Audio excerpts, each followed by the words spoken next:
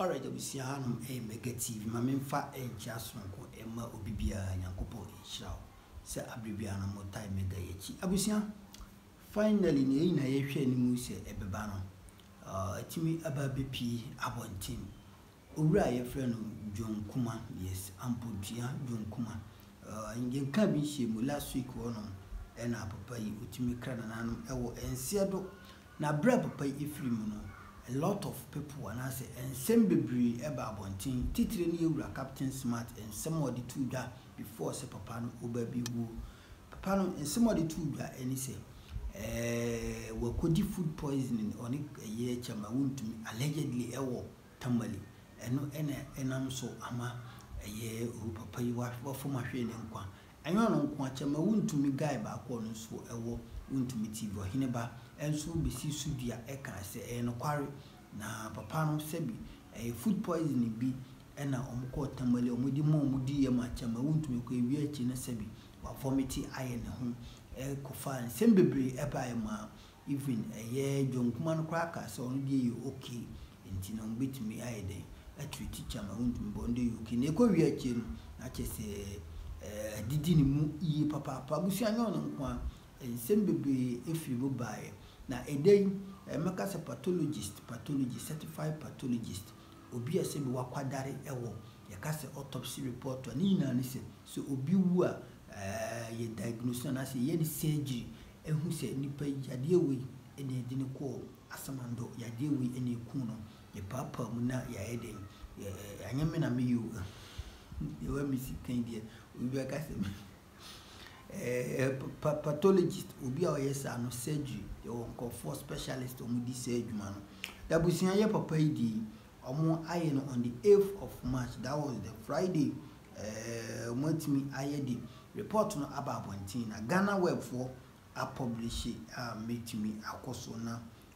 me read ebi edi amount 2% read the story na okọ Ghana web a ewo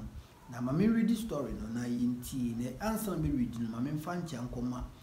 ye papa kompre ko kende Japan papa yankopon hia o me bibra me ho ase ewo wani yankopon hia papa sanso we are for king worldwide yankopon hia mo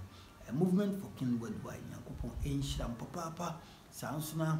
me mama che ba for ehwe me yi pa mama ewo ni ye ko America mama yankopon hia me papa kwasi ade Hammond enso hwe me sanso ma me ro ya bi eni no kani de Nyankopon enhyiram kwekwa yenwuram na yehu de eko o say exclusive John Kumah did not die of poisoning. Okay, that is the topic. I say an autopsy found that John Kumah did not die from poisoning. That is say ye na ye perception and I say ya adwen pa ya adwene and I say ye imagination e chese John Kumah ewuye because of food poisoning no omusi debi anye ntia yenti also an autopsy conducted on the late member of parliament of for Ejuso John Kumah has ruled out poisoning as the cause of his death. It's not just anye poisoning. Also according to Ghana web sources, the autopsy conducted on Friday, March 8th, 2024 by a certified pathologist determined the cause of his death as due to multiple myeloma, which is type of blood cancer. Nachese pathologist obi ase bo akwadare eba ne surgery mu eba se obi ewu na yenhwe die okun no dia pathologist obi a wakwadare ewu mpa no abusia otimitna ase edi sebi abrantie na mutu honum epapai na after the papai no and I say after the surgery no and who say debi yade bi a ye fe no blood cancer bi a ye fe no myeloma, yes myeloma and I say myeloma and who say yes sa yade we ena sebi etimi akoso ewo branti ni moja mu ye blood cancer, yes yanto aso also following the death of the deputy minister for finance on Thursday, March 7th, 2024. Multiple reports attributed his death to poisoning. He said, "Be kind, March 7th, no, we did. that word and na chese obia pointing finger say oh papa no you poison the work no papa no he said the work. Or say however a source close to the MP has disclosed to Ghana Web that he was diagnosed with multiple myeloma early 2023 and was undergoing treatment. International say last year no afesi say some baby and papa no battling with myeloma no a blood type of blood cancer no na koso e woni nipa duem pa so mbeka ya enkomo bia enkofo bi journalist bi se Kofi Asante ebetu dwa o se papa na omobo pini no o se waye about 7 surgeries na omo akoforo ne intestine mu anase the blood intestine sorry na yi ne nsono no wakopiem ewo Germany amomo awohorum ne nipa duem mo aye body cleansing ne ade abusia na chese papa no wo brɛ yi pa nsa free artists for assassin. So as a family source revealed after the MP's demise that he had earlier returned from Germany when his condition deteriorated, leading to his death. It's not just a few weeks and free Germany a buy what you say. Germany a buyer and the body na na ne ho ye kakra yes ne ho ye kakra munim senka wedi papa yi ebetimi afa ni tragedy mi anase obetimi akonenim kakra eno ane se omhwe ya orofesa de John Kumah na sebi yakopon atuni safi say multiple myeloma multiple myeloma is a type of cancer that affects plasma cells, which are type of white blood cells responsible for producing antibodies to help fight infection. Although, we are one of myeloma, a source of an acid, a type of cancer be a wumujani. Na eba omoja animu is part of one of the blood cells plasma no na eno no entimi emboa emma ubodi no embiodi some emmoa bi a omoba yade animu a sebi omoba nipadua animu a momfa ncheme ebetimi a fight no etiabasa na adwudwu nipadua no sebi yade bia bowurawa etimi de osene yade bia etimi ebowura wa etimi do kwa samando enti eno enam so enam papa no sebi ene wetimi akodi ni early grave anase yade kitwa bi etimi atwe na akono enti saa na eka wa say in a multiple myeloma abnormal plasma cells grow uncontrollably in the bone marrow and drown out healthy blood cells. Also this can lead to weakened bones,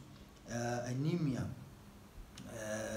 kidney damage, and suppressed immune function. Nature say, "Saya di ebo ni pediama insusan so ediba any say, ebema undom pemu ayemre that is weakened bones. Ebema umoja no kranu ensan enko entimi emfuru papa na ade umoja sem anemia yes. Or see ebema u kidney yes. I think the kidney ya sa." Ebema o kidney so asay so mbeka ya ensema na journalist omo kan say ni kidney asay what you say ebema o kidney damage so na suppressed immune function na say immune system no the fight for yade no ebema na perform enkwan ma na bema na perform papa ebasa na sebi entimi ema ni nya adwuma enti we de ekoso o say a Ghana web source confirmed that the MP was going through treatment at the University Hospital of Erlangen in Germany for his condition, which at the point led to a fracture in his left arm. Nachese, ya diei ekosu din yawa ma ewiachi no nachese na basaba akukura no sebi wonya yensusanso ewo ho no ayasemo enti nachese yewura John Kumah papa secretly no afa nema mu we are see we. Also his records that the German hospital intercepted by Ghana Web show his diagnosis to include multiple myeloma, dislocated humerus shaft, and extra-articular lateral clavicle fracture, among others. Inti haide yura science na nkasa mu doctors ye wura mu die yenkoy. Was he had at the time of his death gone through for chemotherapy session, including one at the Sweden Ghana Medical Center here in Accra at his request. It did not just say or chemotherapy so ye kano nkofo a mo hwehwe say chemicals bi ana nima bi ekoso wo nipa na dia ono so okom hwe sa nima ni nyina. Also, according to Ghana web source, the MP was scheduled to start active treatment in Germany on March 12, 2024, but was discharged against the doctor's advice, so he could attend the Independence Day celebration on 6 March 2024 before returning for the treatment. Entina chese enka enyame boa ochine ya ochina Tuesday enanka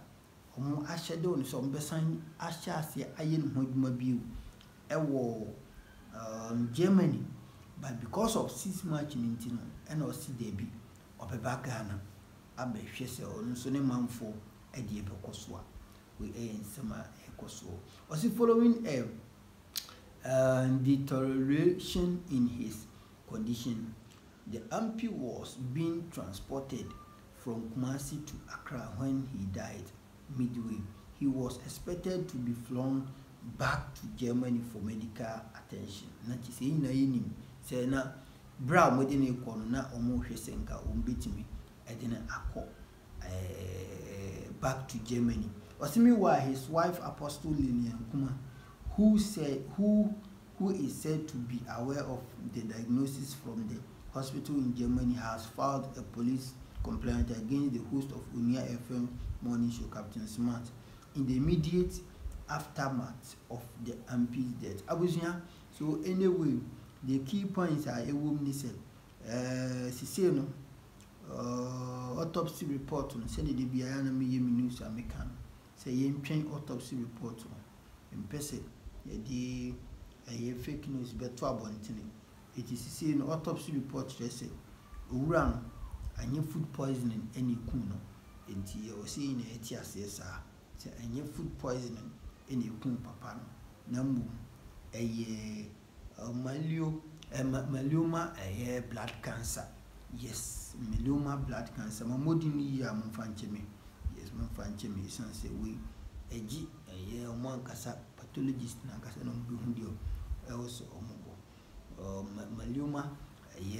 blood cancer and also the death of Yura Apontia John Kumah Abusia. So that is it. Either Ojidio Unjindio Tano Mokam Shedan Jinji Mimi Shedan Jinji Babending. That is what the report is saying. Shedan Jinji, that is what the report is saying, because account Bible until Ubia or this Usikan and the Fa. And you know, say anyway, or say any Papa there. And so, ye beki atum na young de Ecoso. Abusian Yankupon Asia Papa. And that is it. Ampontia, John Kumah Papa, Yankupon Fan, Cry, NCE na Ghana. Ashade. Bending sanity sebi aji obi a na adwimo ha no beka say oh papa yi we die yemi de because o ya da san hwe mu say obi wu a the last thing I was a wo be wi ni and say dead eno die de bia me kan so the last thing I be wi ni a dead obi di sebi nsi hu kura wa asase so a ne ye hwe na ne so be sesa na adwen ne ya fire no I am wishing say we nipani bi wu akọ ebiana o wade papa ebiana o nkofo binum all save vom ebiana o hwe nkofo binum ebia o hiani bi se bio wanya na mu a o ono nso bewu ebia o hiani bi o tin baby ono and o supply no until you can't stand on your decision. Say the fact that also much wrong until na oko descending on him say oh no kwa no e kromfo oh no kwa no e say me I don't support those things, but the issue here is it's about the time say obi your boni no wu a yebeka obi anye boni wu ebeka, but let's make things straight. Sebi nyado owo die en wishim mo bia, because that is the last thing I was wishing mo unia say unia bi wu owu amfa so be na benya odi obechine bo ana de bi onchine bo abusia ma me fa wonsi. That is the report for you. Autopsy no and abano bidian mega yakopon enhira papa we are for kin ya papa akomprɛ ko Kennedy papa yakopon enhira sanso obi bia hwe mega TV bia no yakopon enhira papa ba de yadma besin ehia makraw subscribe Mr. Subscribe, the most authoritative and authentic platform. Mr. Subscribe na like Mr. Subscribe na like Mr. Subscribe na like na share magin for mama akra bye bye. Abusia product here there uskin ni ebeboa ama wa wo ye natural ebema utini etimi anyini kama pa na mpo wo ye pe me na wo nye natural na so opese utini emuye duru emuye na kama pa product yi ebetimi aboa BG Naturals. Yes, BG Naturals. Omo ewo hair growth cream ne beboa obetimi eno ayese nkono ni fama ebema mu aye kama pa sanso na yewo eye hair growth oil eno nso eye oil a ebeboa mamu atimi aye mremremre sane apone niam bi ebom ena yewo eye hair thickening cream ena yewo hair thickening oil